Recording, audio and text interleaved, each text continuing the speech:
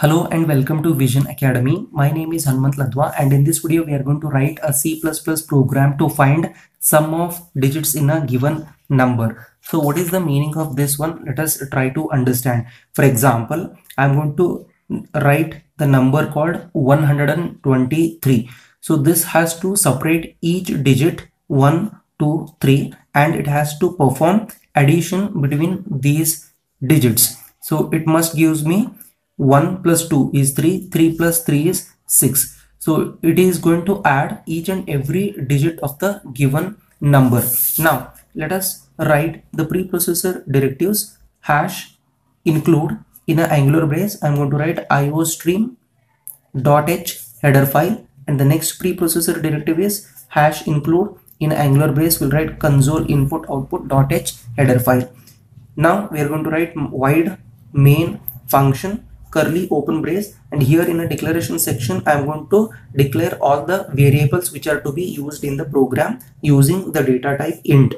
I'm going to write n and then sum is equal to 0, and then I'm going to write one more variable called digit which is used to take out a single digit from the entered number. Next I'm going to write clr scr function which is used to clear the screen, and this one is to be written after declaring the variables. If you want to write, you can write, otherwise you can omit this particular statement. Now we will ask the user to enter the number using cout stream insertion operator. In a double quotation mark I'm going to write enter the number and the double quotation mark and put semicolon. Now we are going to receive the response from the user through keyboard using cin stream extraction operator, and we are going to use this variable called n and then put semicolon. And now we are going to use the while looping construct. So while is a keyword, it should be written in lowercase letters only. Now we are going to check out the condition whether n is not equal to 0. If it is not equal to 0, then the control has to enter into the body of while loop. So curly open brace indicates this is the beginning of body of a while loop. Here I'm going to write digit is equal to n modular division by 10, and then sum is equal to sum plus digit and then put semicolon.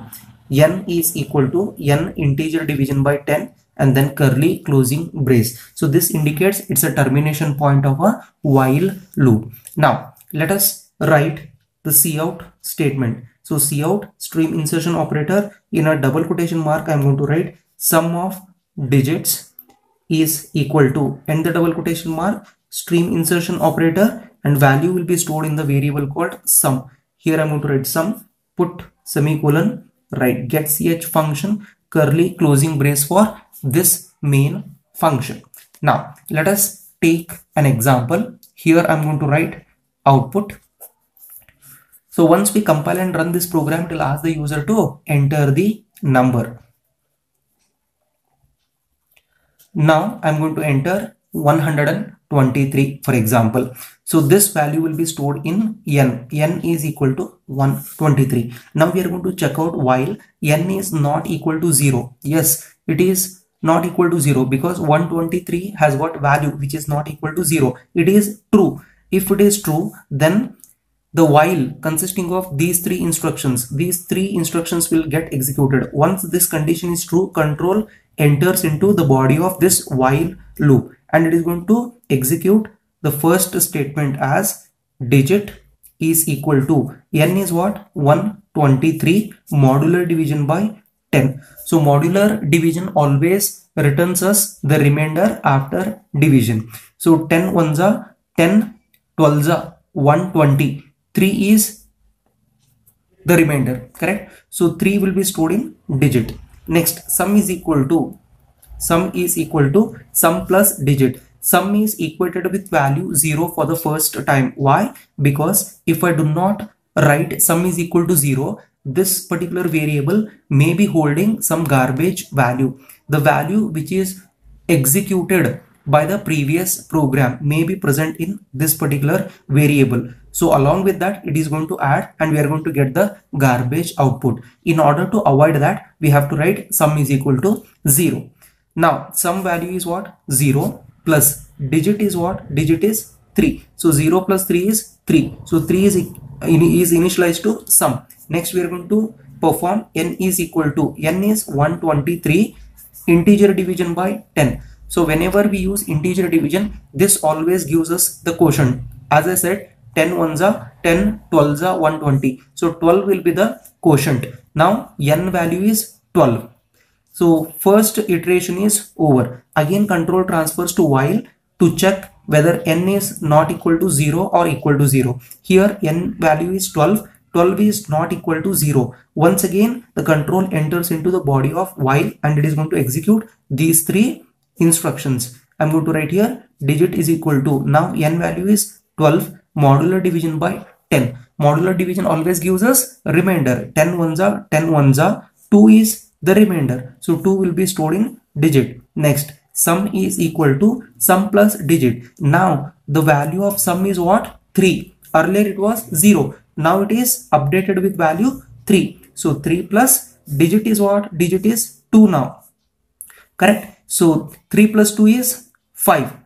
Next, n is equal to, n is 12, integer division by 10. This gives us what? 10 ones are 10 ones are, quotient is 1. So this completes the second iteration. Now n value is 1. Again control transfers to while to check whether the n value is not equal to 0. Here 1 is not equal to 0. Yes, it is true. Once again these three set of statements will get executed. I'm going to write here digit is equal to, n value is what? 1, modular division by 10. So there is a basic mathematic rule. If the numerator is less than denominator, then the numerator acts as a remainder and quotient becomes 0. So here 1 is less than 10, hence 1 will be acting as a remainder, hence 1 will be stored in a digit. Next we'll write sum is equal to, now sum value is what? 5 plus digit is what? 1. So 5 plus 1 is 6. Next we'll write n is equal to, n is what? N is 1, then integer division by 10. So as I said, as a basic mathematical rule, when the numerator is less than denominator, then the numerator acts as a remainder and quotient becomes 0. When we use integer division, it gives us quotient. So hence it is going to return 0. So 0 is going to be stored in a variable called n. Now the third iteration is over. So again control transfers to while loop. Now n value is 0. So 0 is not equal to 0. No, condition fails. Once the condition fails, then the control comes out of this looping structure and it is going to execute the next statement. So next statement is sum of digits. Here it is going to print sum of digits is equal to, and the value stored in a sum.